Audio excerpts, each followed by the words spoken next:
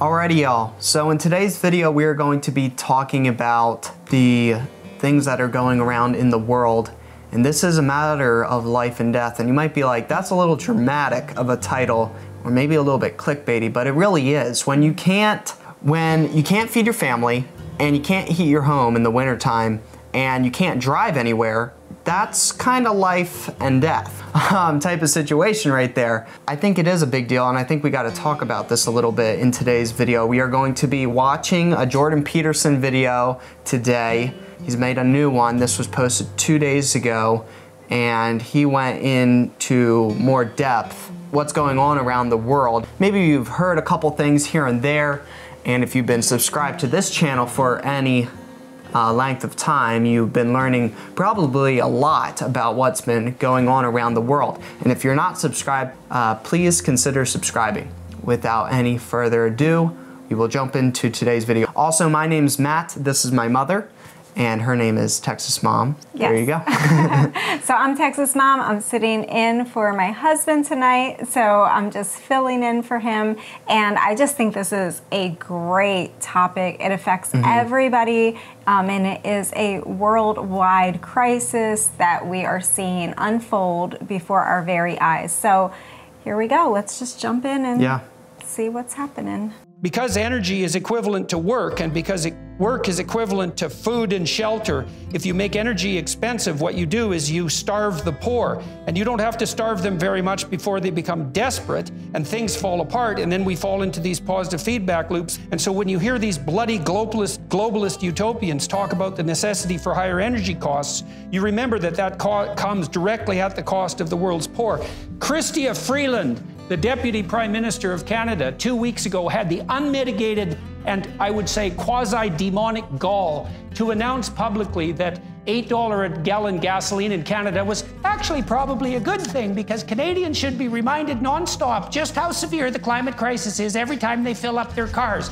And that's perfectly bloody fine unless you're living on the edge of your economic capability, and the fact that you can't afford. We just heard not that long ago from Sleepy Pants himself, Brandon. There was a reporter filming him, and they were like, so I thought you were doing something about the gas prices, and they're like $7 a gallon. I think they were up north somewhere. And he responded, oh, it's always been $7 a gallon. And they're like, excuse me? There you go. That was coming from our you know what, Brandon. And a lot of this green energy stuff, I mean, we've seen it, and it's just been shoved down our throats for so long, this green agenda. And we're seeing now how it's morphing and coming to a head, and it's in order to control all of us, right? So we were just looking at an article not that long back of New York State and how they have a green agenda up there. It's already in place. The bill is already passed, that they are going to be outlawing wood-burning stoves to heat your home by, I can't remember, was it this year?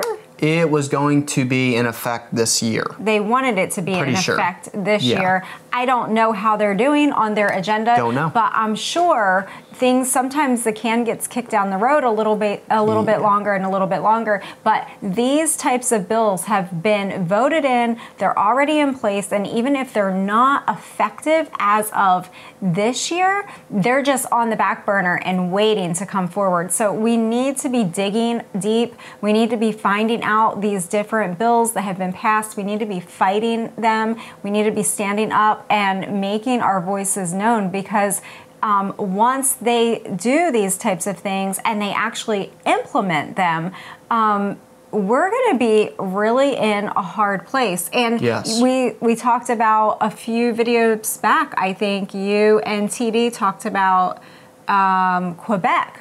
Yes. And Quebec is now saying that you cannot use your wood-burning stove if it's more than 10 years old, or if it doesn't meet these certain green agenda requirements. net zero, yes. If it doesn't meet these net zero requirements, and you know, there's these magic numbers, and so what do they want you to do? Instead of use your good wood burning stove that is cost effective and people have been using them for years to heat their homes. It's the same as in other cold climates across America, that people use wood to heat because, one, it's available, it's cheap, it's a clean way to heat your house, and it's what makes sense, right? It's common sense. People have been using wood to heat for centuries, right? I mean, all of history, right? Yeah. So what do they want them to do in Quebec instead? And I'm supposing New York State would be saying the same thing here, is that you have to switch out your wood burning stove for gas, for a gas stove. Well, who controls the gas and the fuel? Oh, so now they have you dependent on them, and then they can control and manipulate all of the pricing of all these things, and they can tell you how warm they want your house to be and how cool they want your house to be, and they can control it all. They're already doing that in the Netherlands. They already got laws passed on you can't heat your house up to whatever Celsius and all types of crazy stuff like that. Right, and if you have businesses, those businesses can only heat their businesses up to a certain temperature at certain hours of the day, and it's a control game. This whole thing is a control game, and it just, let's get back to the video. And the fact that you can't afford to fill up your car anymore puts you into unemployment and food deprivation in relationship to your children, and that's in the rich West. And now in Europe, we're so stupid on our energy policy because of these idiot environmental schemes that we've made ourselves pathologically reliant on the Russians. And we're going to bloody well see what that costs us. And I know the Germans are burning coal again because their switch, massively expensive and counterproductive switch to so-called renewals, has been another catastrophe. And so now only knows how expensive energy is going to become.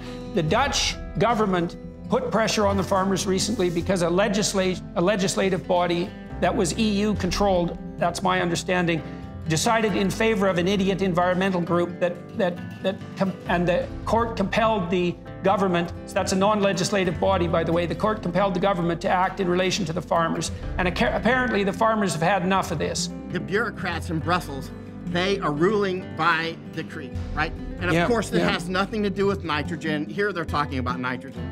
It has nothing to do with nitrogen. It has nothing to do with ammonium. It has to do with numerous things. One is taking the land, just as happened with Stalin in Ukraine, you know, with labeling the farmers kulaks in Ukraine, you know, the Ukrainian farmers, and attacking and killing them. Here in Netherlands, there's an information campaign to make the farmers look like bad guys here as well. I mean, these are the new kulaks, right? So yeah, so this just rolls right into your food, right? So what are they attacking in the name of saving the planet, in the name of this green agenda? And we all need to be speaking to it. We all need to be waking up to it because it's been used to manipulate people into thinking that they're doing a good thing and that they're, you know, flashing their little like social gang signs saying like, oh, I'm green, I'm going green, I'm doing all these things. And what they've rolled this whole thing into is a giant snowball that's about to crush all of humanity. And we need to speak up. We need to use our voice. Life and death. So we see the World Economic Forum and how they're undermining all of our local food supply, our nationality food supply. They don't want things produced in those countries anymore. They want everything shipped and imported and deported. And why? Because it is a control game, right? And we've seen that. And we've witnessed that firsthand years ago. I know we've spoken to this example in another video before, but so we were on the island of St. Thomas. This is many years ago, and we were traveling around. We were having a tour of the countryside, and the guy that was giving us the tour said, you see this beautiful island, because we were saying how beautiful and lush, and we said, wow, y'all must grow so much food here. He said, we grow absolutely nothing here. We grow nothing. And we said, why? Why don't you grow anything? He said, every single thing that we have for food and for fuel and everything else is all imported to the island. And we said, you know, why is that? This is such a beautiful place. You would think it's so fertile. You could almost be self-sustaining here, you know? He said, it was these outside pressures of these worldwide organizations that had, and he blamed the U.S., and he said that cheap food. It had manipulated it. He said, do you see all these? This used to be dairies. He took us by places that, he said, this used to be dairies. He said there was so much milk, but they undermined the economy. They imported all of this cheap milk, so nobody would buy the milk from their own island anymore. They would all buy this imported food and imported milk. And they said, he remembers that they literally, all the dairies shut down. They were flushing the milk just onto the ground, and all the dairies are closed up. They had chickens running wild on that island. There was just chickens everywhere. Chickens by the courthouse, chickens in the cemeteries, everywhere. And he said, yeah, nobody grows anything anymore. It's all imported. It's a totally different mindset. And what does that mean? That means that whole entire island of St. Thomas is totally under control, because is totally dependent on the outside resources, and at any time they can have their whole entire food system totally manipulated by just somebody up the food chain being like, you know what, we need some extra money right now, so just go ahead and jack the price, or instead of doing 10 shipments this month, just do like 1 or 2, and you can like increase the price by 50%, and they can't really complain because they don't grow their own food. Absolutely. So. And it was, St. Thomas is a U.S. territory, so he said, like, you could run for government right now here and you would be voted in, it would be no problem. And he said, see all these roads and the pavement and everything? He's like, your government is actually paying for subsidies for all of this stuff to be done. So all of the improvements in town and all the things, we were subsidizing all this stuff. We had our hands in all of it. We were controlling, manipulating all of it. And it was just a real eye-opener. I mean, back then we were very patriotic, me and my husband, and we were just like, wow, I mean, very ashamed that our country would undermine such a beautiful place that could be so fertile and prosperous and self-sufficient for their people. And yeah, it just wasn't. So now we're experiencing it here, which is just a shame. It's just shameful. And these are the new kulaks, right? Meanwhile, let me tell you something about farmers. I have spent more than half of my life overseas, more than 80 countries, a lot of war. I'm always going out with farmers, right? Farmers are so much, they're like truckers in that regard. They're so much in contact with the... They have they're like sense. electricians and contractors and carpenters. That's why Christ was a carpenter, by the way, because if you're not honest, you can't build a house that stands up, man. And he wasn't a PhD sociologist, he was a carpenter. And those people who have to have their hands in the dirt and their feet on the ground, they have a sense about how the world works that's practical and embodied that the pin-headed academic globalists lack entirely and are also often incredibly jealous of. And so in Canada, it was the farmers and the truckers who rose up, you know, the misogynists and the bigots and the racists in our Prime Minister's terms. And then that's triggered these co-occurring protests in the US and in Holland. And now, it isn't easy to get farmers upset either, because those tractors that they bring to the protests, those things are bloody expensive, and most of the farmers don't own them. They have to finance them, and so they're running on very thin margins, 3 to 5% a year generally, and you have to be one canny person to run a big farm in a modern economy. You have to be paying attention to all sorts of unbelievably complicated and sophisticated things. And so when the farmers have been pushed to the point where they're willing to take time away from their farms to spray manure on the government steps, it's probably time to listen. The World Economic Absolutely. Yeah, and we've witnessed this, right? We witnessed the trucker protest up in Canada that went on and on and on. And, you know, everyone is cheering for them and rooting for them. I mean, they are the lifeblood. They are the literal lifeblood of our country, of our system. Yeah. It's how we get products in and out. And without them, we're going to starve. Yeah, and if you're messing with the truckers and you're messing with the farmers, I mean, this is a war on our ability to sustain ourselves as countries, as independent countries. And why is the World Economic Forum trying to destroy all of these countries and make them all controlled and all interdependent? Oh, I know, to save the planet, right? Yeah, I get it. But a lot of people are going to die in the name of saving the planet, I'm afraid. Yep. And they love that. Yeah. They love that fact that a lot of people are going to die. Right. Well, that goes hand in hand with some of their other goals. Yeah. The World Economic Forum is trying to control food supply, right? That is production and distribution, right? And so, and one of the ways to do this is, as Stalin did and Mao did in China, and Stalin did in Ukraine and Russia, is to take the farms away from the traditional farmers and then put your farmers on that land. That started in Canada, jumped over to the United States. It's over here now. I mean, it's really growing. This courage is spreading. And so, and you see Italian farmers, Spanish farmers, people are rising up.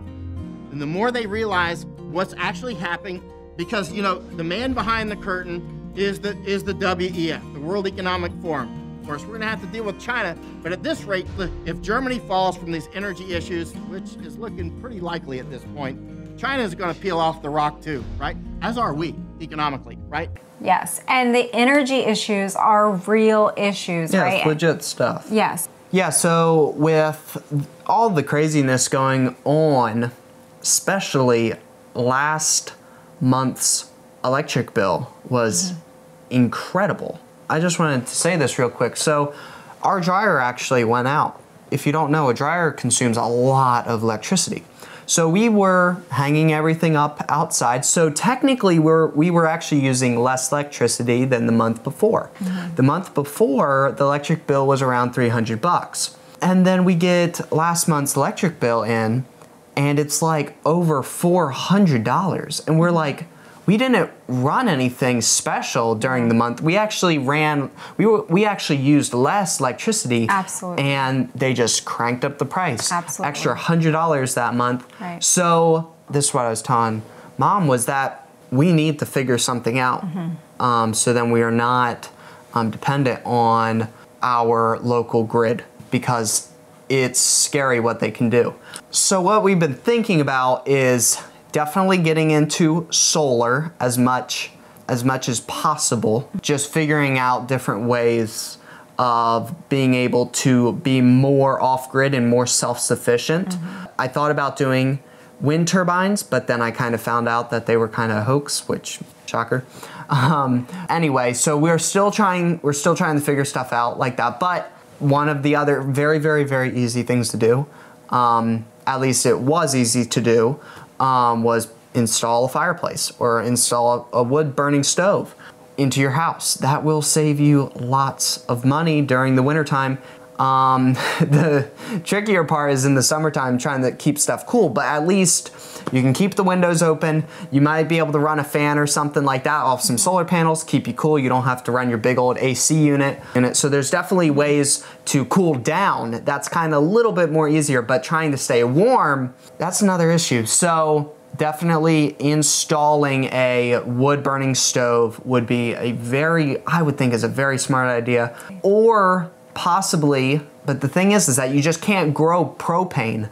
So I was gonna say you could do a propane burning stove and maybe buy your propane in bulk, and you could get it like a couple hundred or 1,000 gallon tank. And then you could have maybe like, I don't know, maybe I don't know how many gallons you would need to like have like a 6-month supply of propane, but you know, that's just kind of the beautiful thing about wood, is that you can just go out pretty much anywhere. Everybody pretty much has it, at least around here anyway, and you could chop down your tree and get some wood if it came to that. What we do is we season our wood for a couple years before burning it, so then we don't get soot and stuff like that. But anyway, absolutely. Those are some of the things that we've been working on around our homestead, trying to get off the grid. The other thing is too, is I'm thinking more like, first, get off it as much as possible, try to get off the grid. Second thing is the water situation. I think as soon as they get us totally controlled with our whole electrical grid, which they already kind of do, but as soon as they really start to manipulate with that, of course they will try to go for total control, which they always do. So I think they will eventually move on to the water situation. And we are on county water. We do have a shallow well, but we have been definitely thinking about putting in a deep well, and we really want to have a deep well because they just can't control that for now.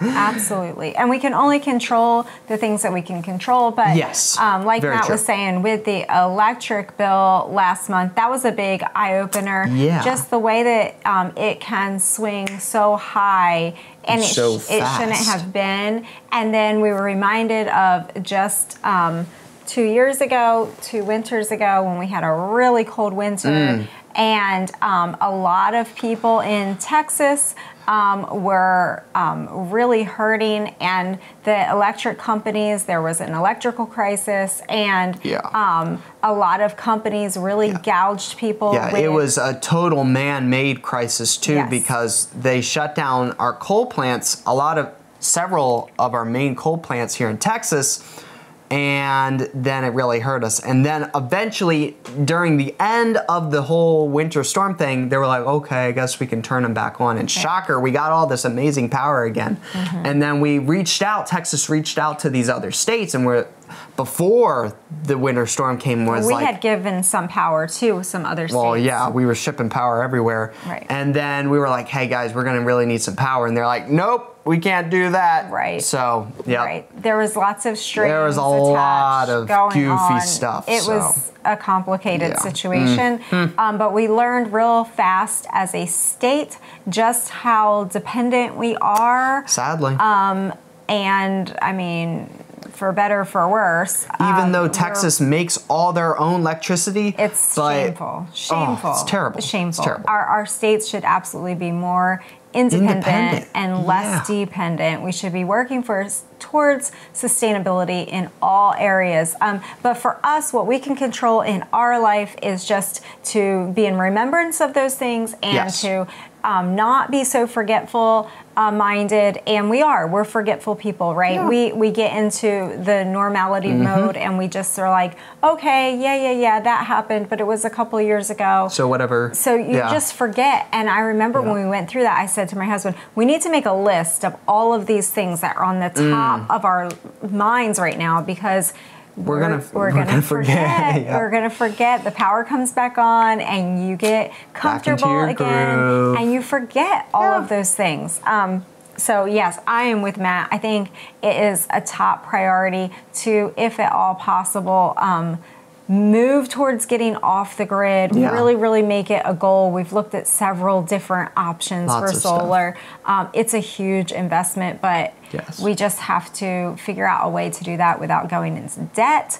And for you all out there who are watching, this is going to be different. How we implement these things in our life might not be a realistic thing for you where you're at. So just sitting down, writing down some goals. If these things are even important to you, maybe they're not. But if they're important to you, and if you're awake and paying attention to see these signs, sit down and write down some goals, and make the decisions. What are you willing to leave behind? What are you Yeah. What sacrifices are you willing to make? Yeah, maybe because you might be saying, oh, well, you know, right now or this winter, I'm not going to be able to bring in enough money to go out and buy a hoity-toity fancy solar system or whatever. Right. What I would personally do is start writing down a list, like Mom was saying, being like, okay, I'm going to start hanging, I'm going to unplug the dryer, and I'm gonna start hanging stuff outside to dry.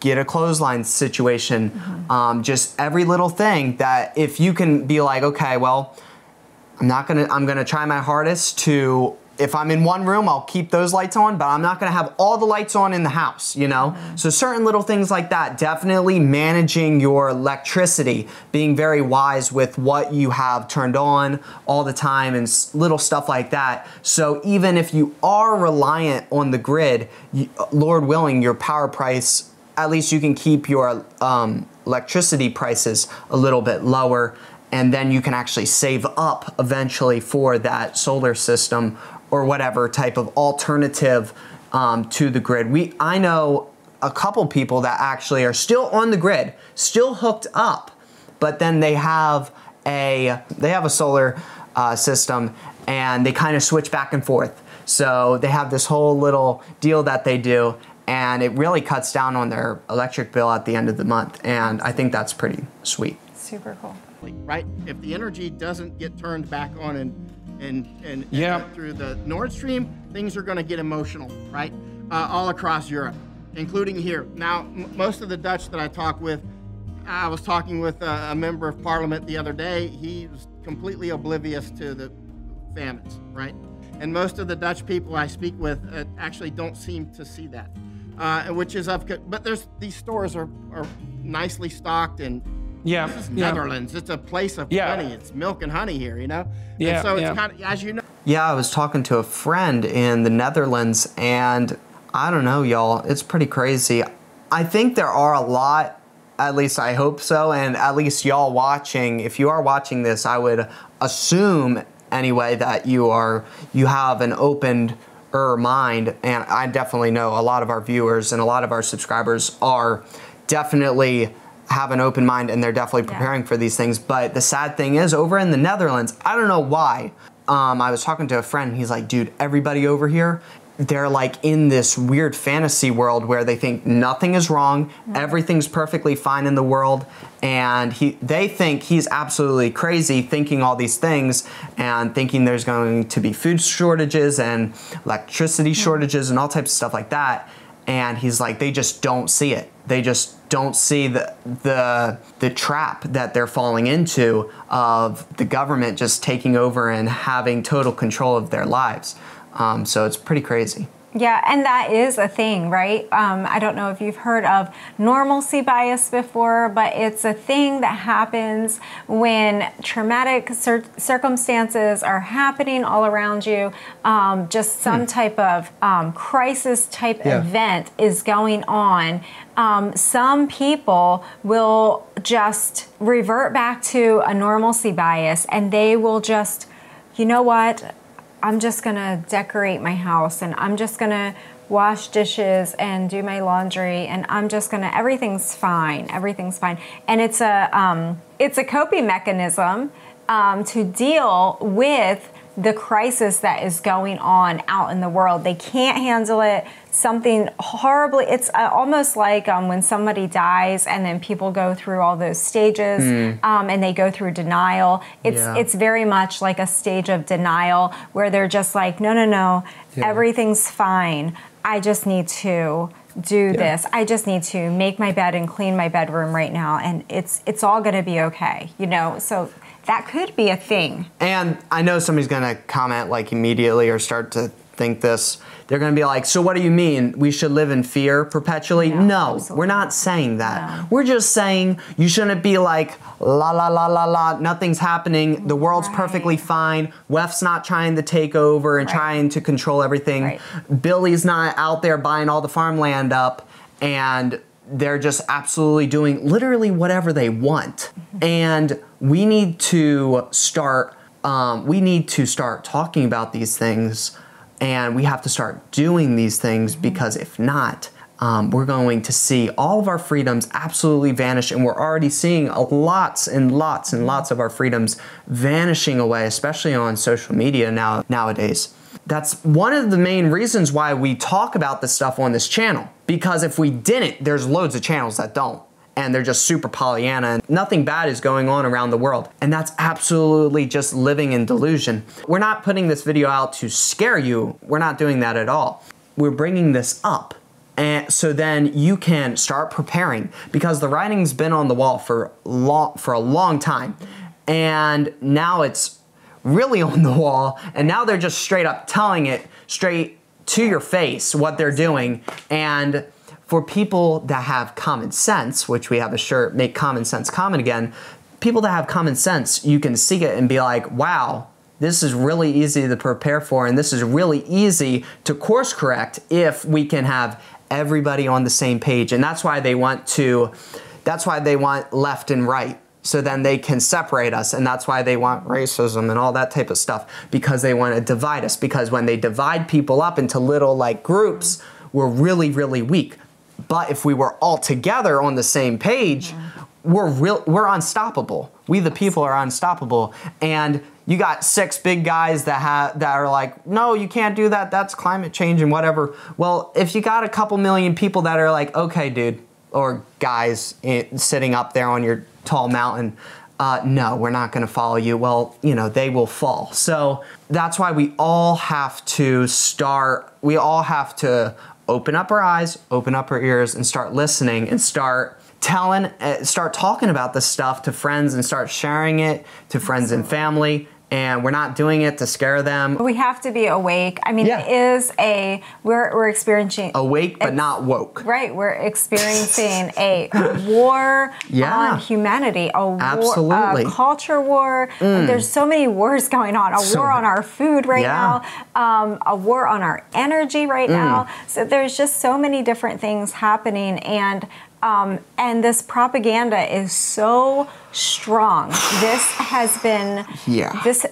If you tell a lie loud enough and long enough, right, all the people will believe it. So this lie of the planet and climate change and all this stuff has been said so loud and so long. Keep on doing that people just believe it to some degree or some level, and your children are being taught it in the schools and the colleges, and we need to have a voice, have a strong voice, and say that is nonsense. Propaganda. No, that's not right. That's not common sense. And this is their end game. This is where we're going with that. By the way, we're not just dumpster fire. You know, we're not just recycling cardboard boxes, which, you know, or whatever, plastic milk jugs. Okay, we can all agree that some of these things are good things, right? Exactly. But then when you take it over here, that's the end game, is that they control how warm or cool your house is, and what food or not food you have in your refrigerator every month. Alrighty, y'all, so if y'all want to go ahead and watch the full video, we'll leave that down in the description down below. But we just wanted to kind of watch this video a little bit and then kind of just interject our thoughts and opinions on stuff. And it is just our opinion. All of the things that we've been talking about is our opinion. So you don't have to get offended over it because it's our opinion. So, and we're all, for now, we have the freedom to our own opinions. So anyway, thank y'all so much for watching today's video, taking some time out of your day. Please remember to subscribe and share these videos with as many people as you know.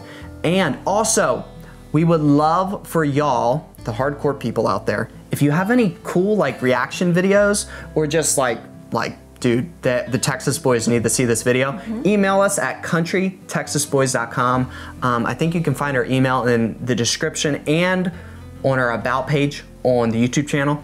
Also, all the honey is restocked. The pecan honey is restocked. We got pumpkin spice honey, which is incredible in coffee. So if you want a way to support the channel and get a little something back for yourself, go on over to our farm shop, go check out all the things, all the t-shirts, all the honeys, all the teas and the coffees. It's just a fun way for us to give something to you and for you to support the channel in some way. So that helps us tremendously. Yes. And just thank y'all so much for watching. Yeah. And we just love sharing why we do what we do, why we live how we live. And we just want to encourage you where you're at to, it's coming to the end of the year, write down some things, make some goals, say what you're willing to sacrifice. Yeah. How important is it for you to be ready for these things that are coming ahead? Also, I will leave the link down in the description down below. You have your own channel now, and it does not have any videos on it yet.